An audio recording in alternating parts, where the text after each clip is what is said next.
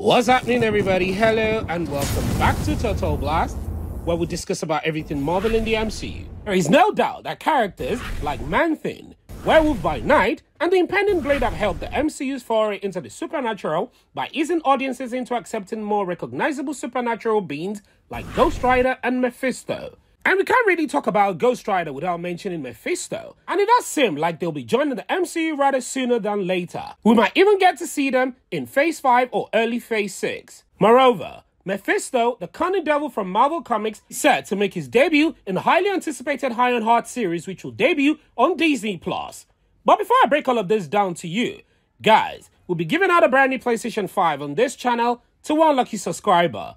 More on how to win at the end of this video.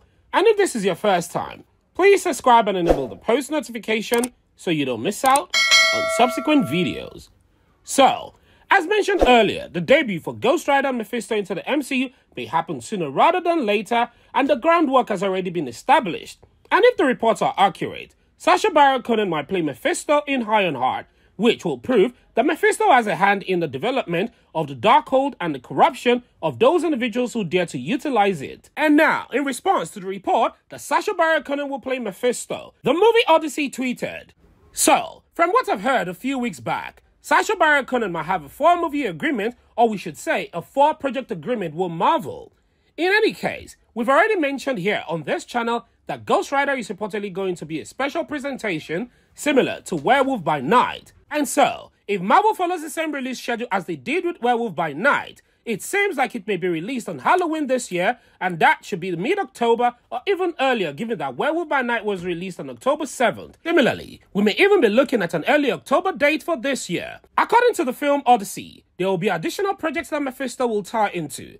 Of course, there is always the chance that it will tie into a Werewolf by Night. Besides, given the success Werewolf by Night had, it is difficult to think that Marvel Studios is giving up on the genre anytime soon. And while Mephisto has yet to make an official MCU debut, it appears that Doctor Strange hinted at it in the Multiverse of Madness.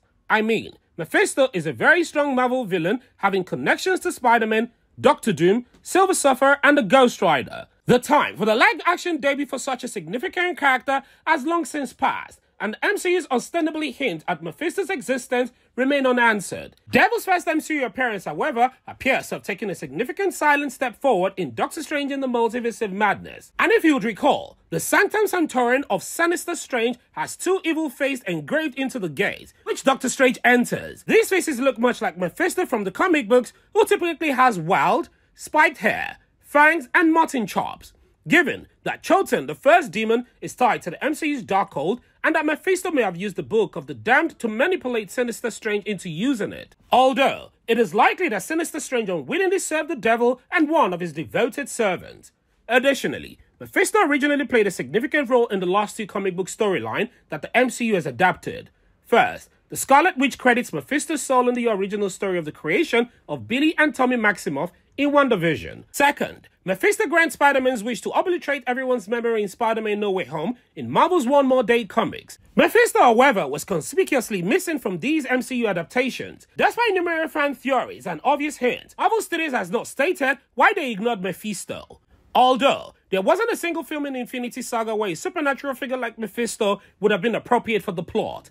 Phase 1 and Phase 2 concentrated on creating an advanced Earth and a vast universe teemed with extraterrestrial life, while Doctor Strange's appearance in Avengers Infinity War and Avengers Endgame only touched the surface of the MCU supernatural elements in Phase 3. Multiverse Saga has simply been too jam-packed to introduce the idea of hell and the devil himself, even after Phase 4 has finally broadened its theme with titles like WandaVision and Doctor Strange in the Multiverse of Madness.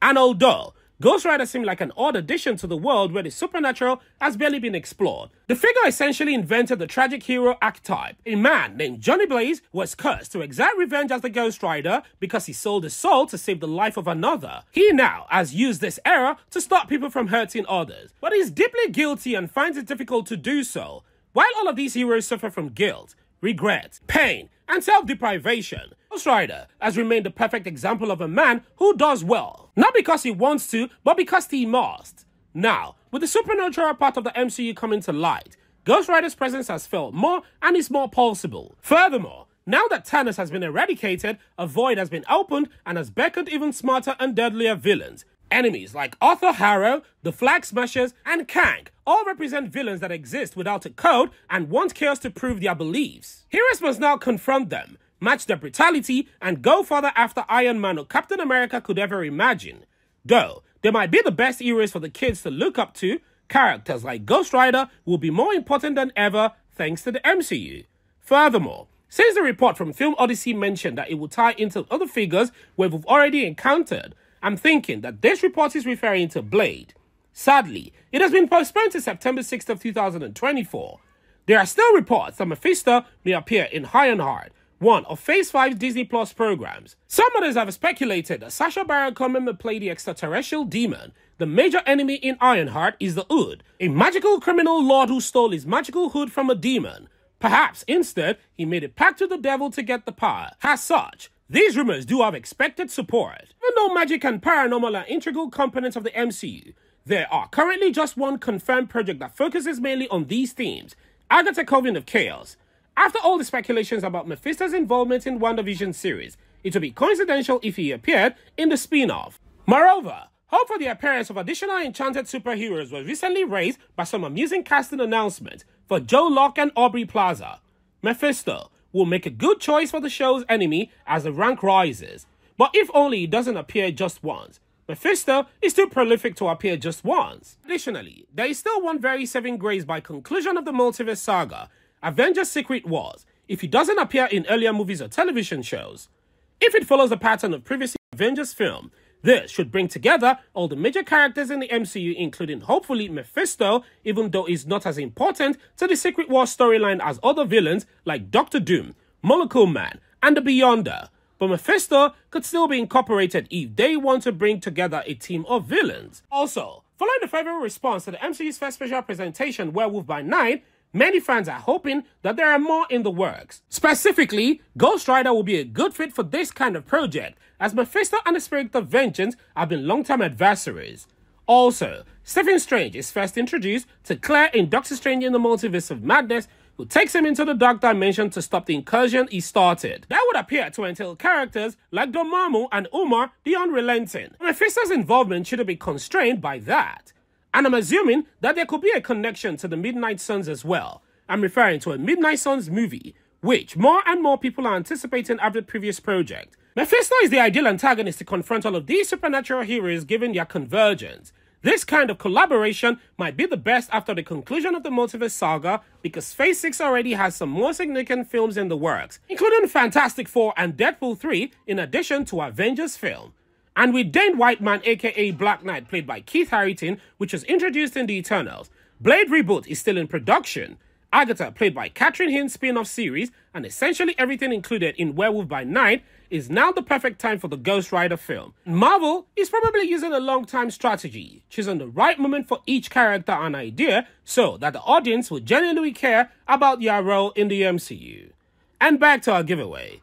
Guys, we're giving out a brand new PlayStation 5 on this channel to one lucky subscriber once we hit a milestone of 1,000 subscribers. And all you have to do to win is watch our videos, subscribe, turn on post notification, like and comment.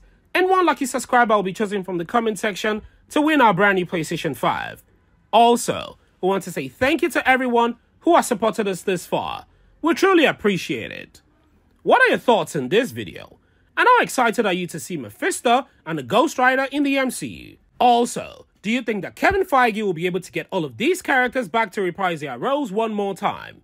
Please, don't forget to like this video and share your thoughts and opinions in the comment section below.